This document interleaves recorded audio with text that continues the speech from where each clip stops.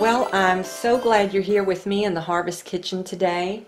I've been wanting to do this project for a long while, and my plastic bags started piling up from the grocery, and I knew I had a lot of material, and so I thought it was time to maybe try to make this video. My husband Ron and I are very conscientious about what we have and trying to use it to its best. As you know, we went through job loss, but prior to that we were even this way because we really feel like we should be good stewards of the earth and not waste and not fill the landfill with a lot of junk. The Lord calls us to be caretakers of what He's given us in creation, and it's very important to my family and I. And so what we like to do is to make things out of what already exists. It makes us feel very fulfilled and gratified to be able to create something like that. And so we wanted to show you what we do with all those extra plastic bags that come home from the grocery. If you have never seen Plarn before, this is going to be really interesting for you because some very creative people have come up with a way to take plastic bags and turn it into yarn. And that's why it's called Plarn, plastic yarn. Now what I have right here is a mat that I made out of it. I didn't make it, it's not perfectly square, but it's going to be useful. I actually crocheted this Plarn into this mat. And these mats are great for, just an example from this. This is what I'm going to make the cushions for my lawn furniture out of, and even a little kneeling pad when I'm working in the garden, and a sit-upon when I sit in the garden and I work and pulling weeds and things like that.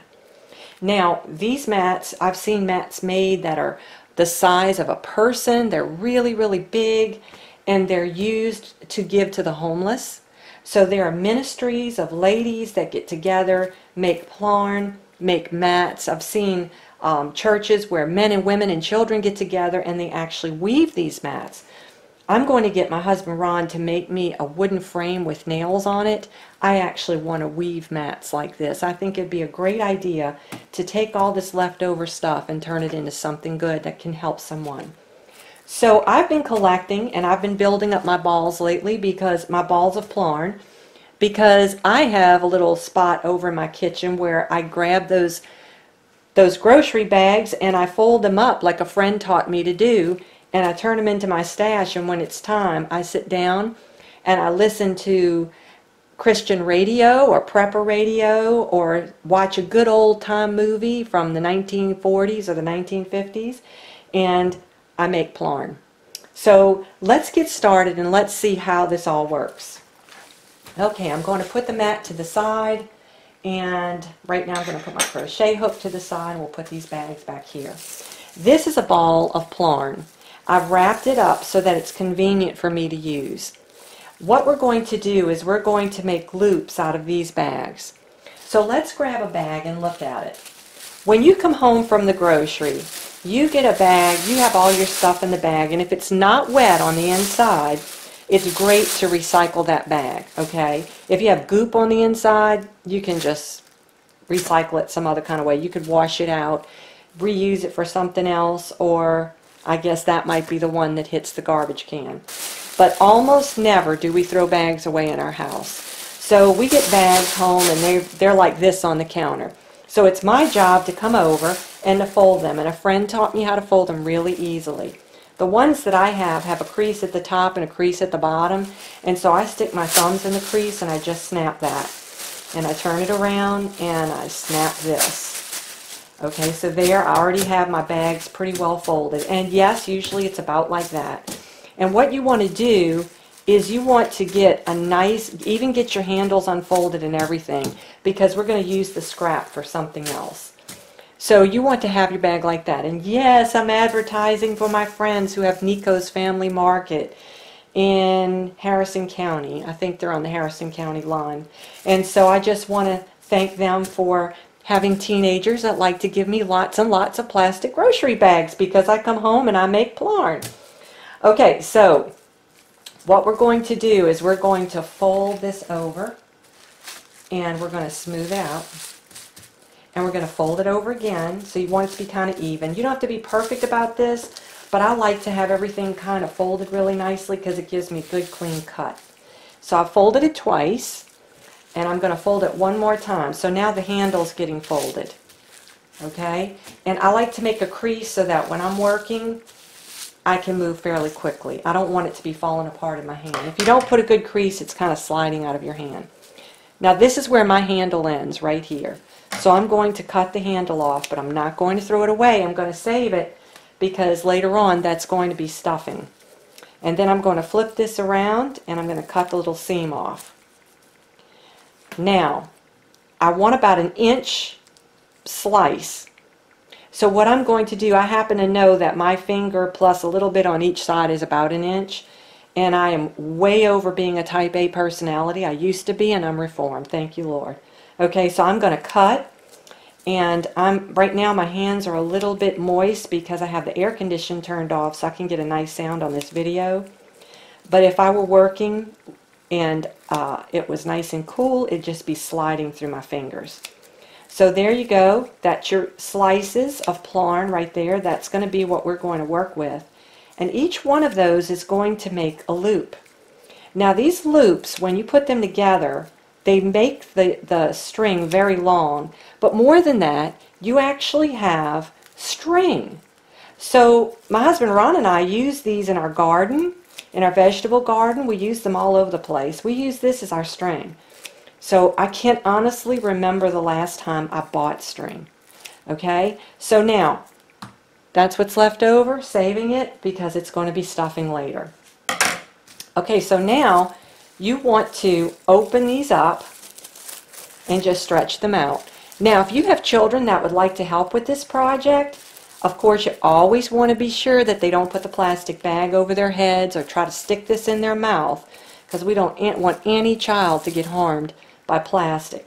But if they're older and they understand how to be around plastic, or you are supervising, this would be a good activity to work together and to talk about being good stewards of the earth. The Lord really does want us to be,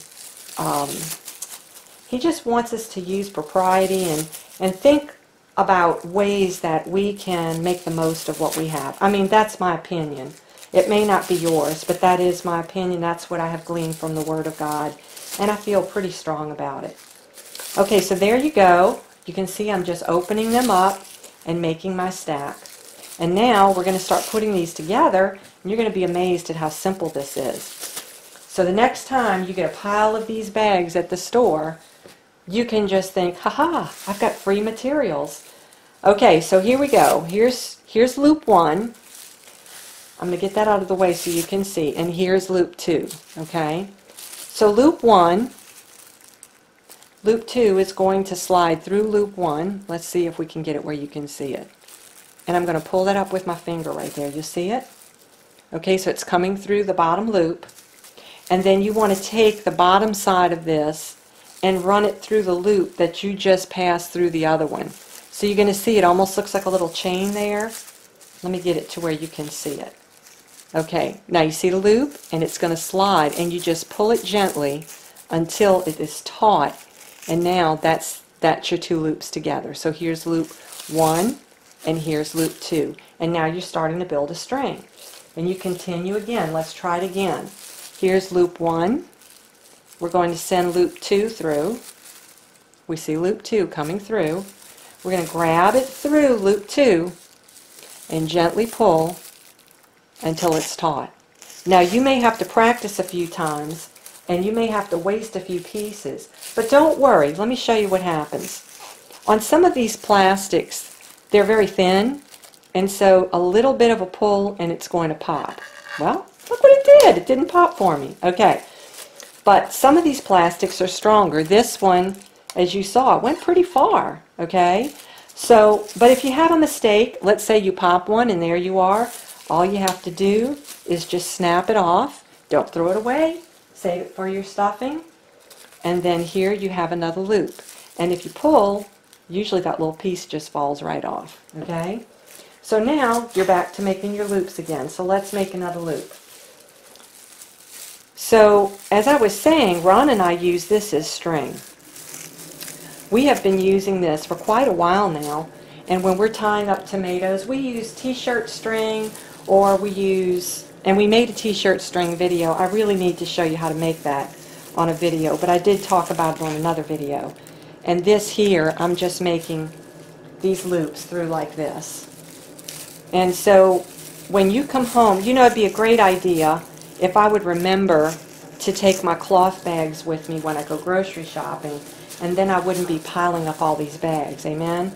But what I've been doing is, I've actually been thinking, well, you know, I'm going to make it into something that's useful.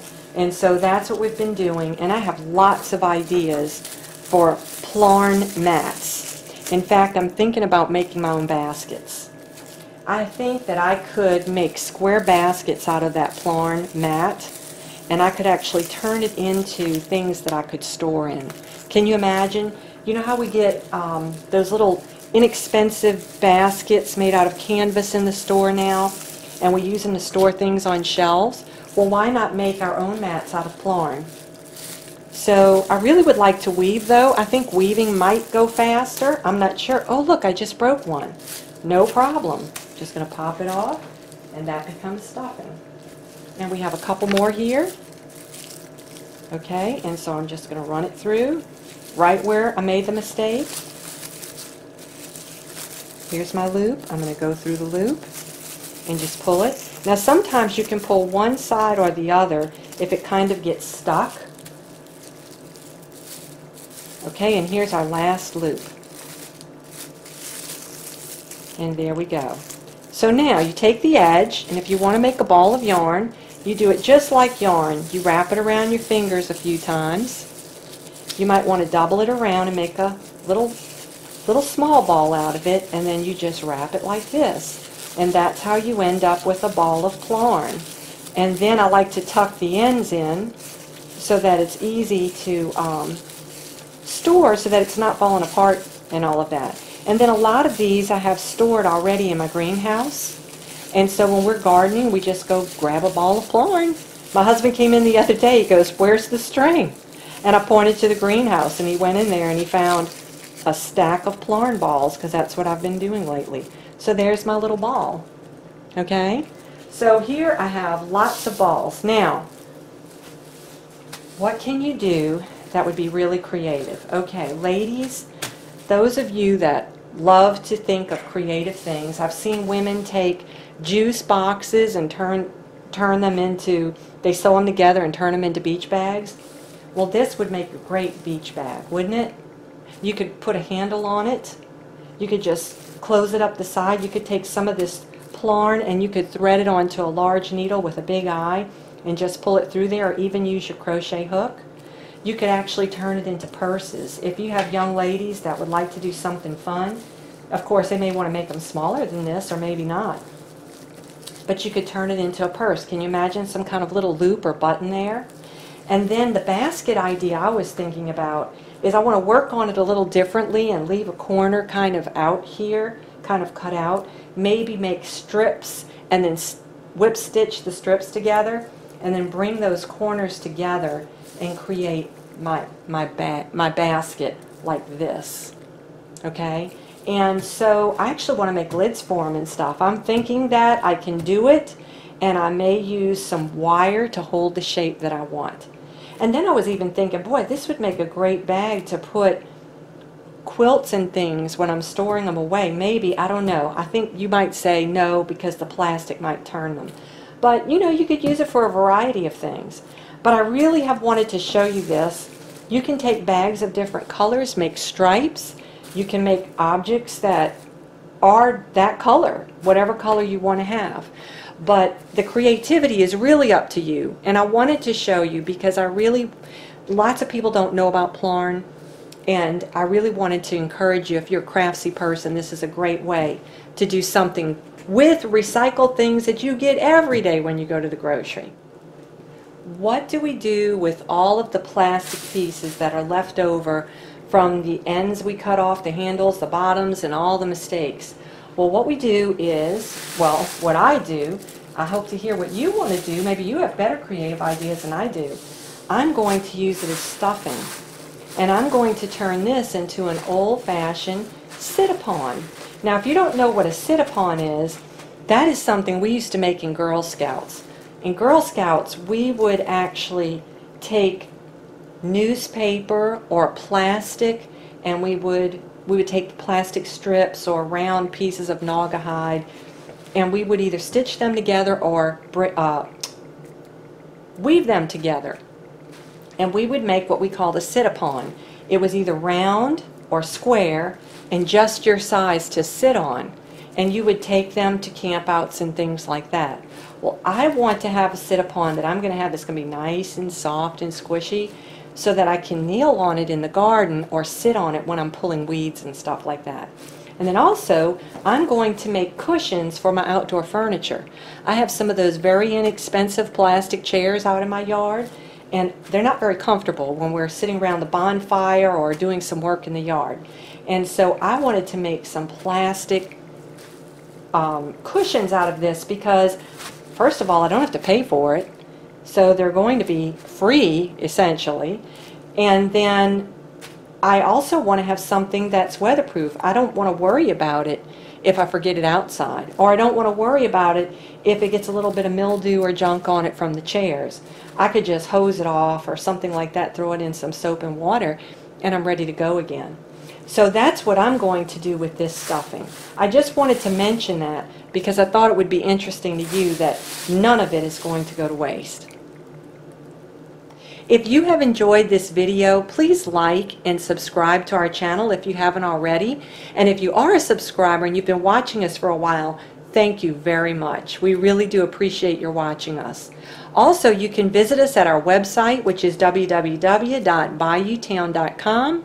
And also you can visit us at our Facebook page, which is facebook.com/BAYOUtown. And on our Facebook page, we actually upload things all the time, not just videos that we've made, but videos and information that other people have made.